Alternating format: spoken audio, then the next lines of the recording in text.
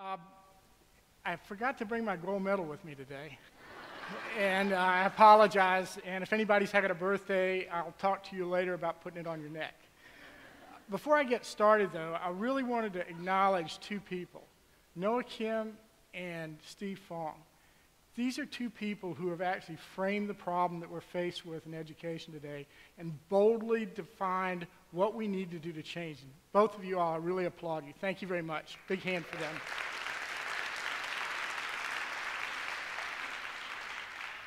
Okay, there's this urban legend that chemists are great cooks.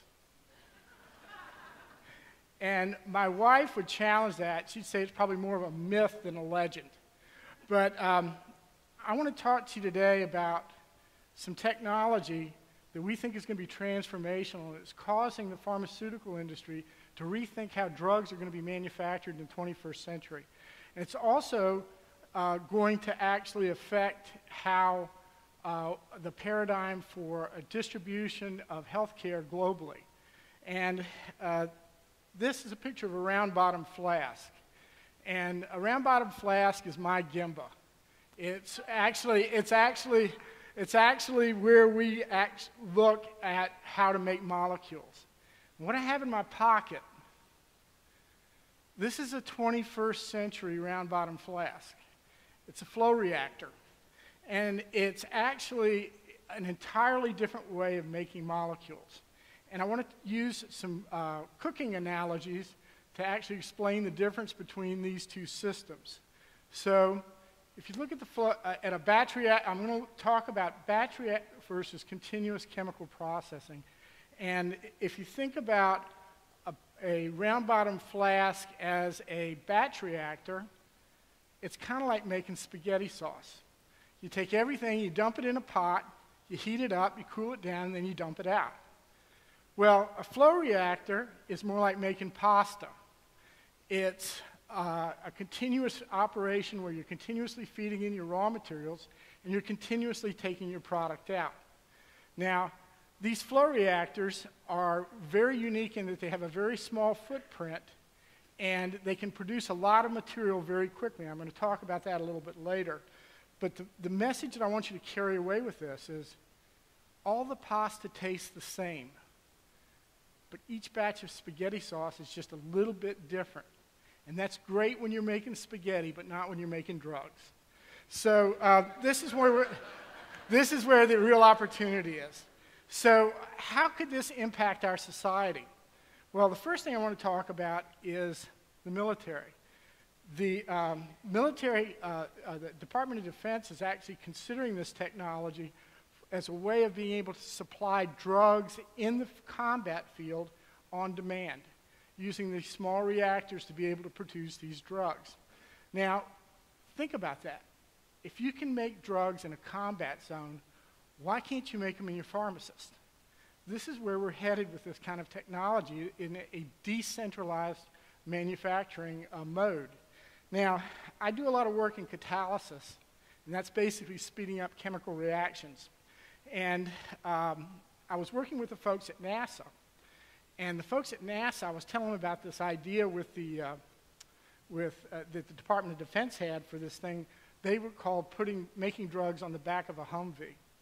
And the NASA folks says, Frank, that's the holy grail of space travel.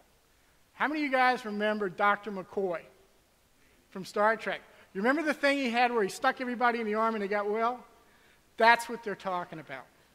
And this is kind of the predecessor to that, where we think that we can actually, for extended space travel, you can actually produce drugs on demand in space. But the thing I'm really passionate about is the third topic.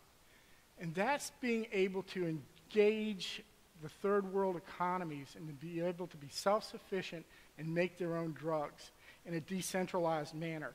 And this is actually something that people, it's a pretty well-kept secret these days. People don't realize how big an issue AIDS is today. How many people know that AIDS is growing at a rate of 14% a year globally? And that 30% of all women in South Africa of childbearing age have AIDS. This is a problem, and we're not addressing it. We think this is one of the ways that it's an enabling technology that we can provide the South African people with a way to be able to produce their own drugs, reduce the cost, and increase the availability. So the question you might ask yourself is, why is this? Why aren't we adapting this kind of technology? And there's some barriers to this, and I want to talk about that. So this is really a technology paradigm shift.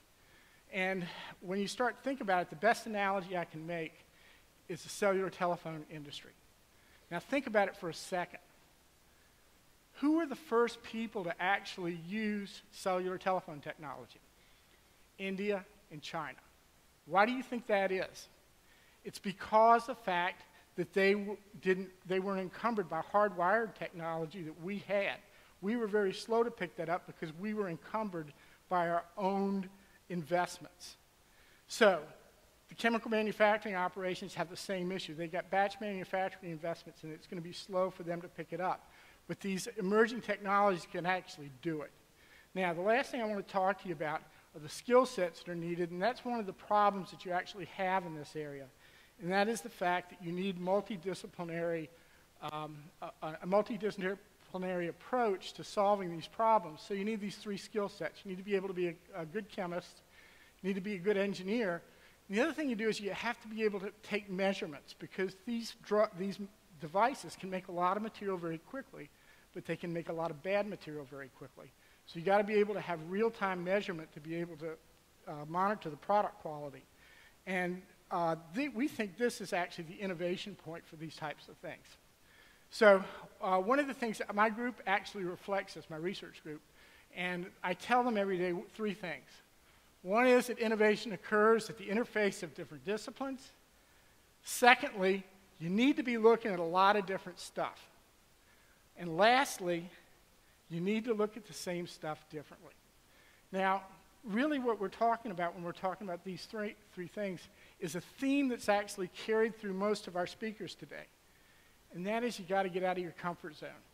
That's getting out of your comfort zone. Having an engineer work side by side with a chemist. And I think that's one of the reasons why we're all here today, to get out of our comfort zones and learn more about how to change the world. Thank you.